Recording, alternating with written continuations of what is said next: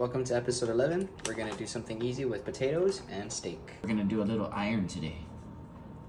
Let's get cooking. This is pretty simple. We're just gonna peel the lid. If I can peel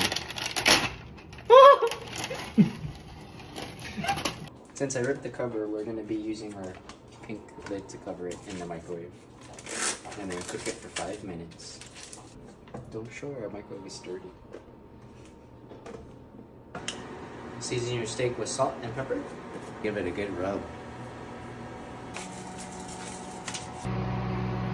So make sure to heat your pan, and you can either use avocado oil, olive oil, Use butter, my favorite.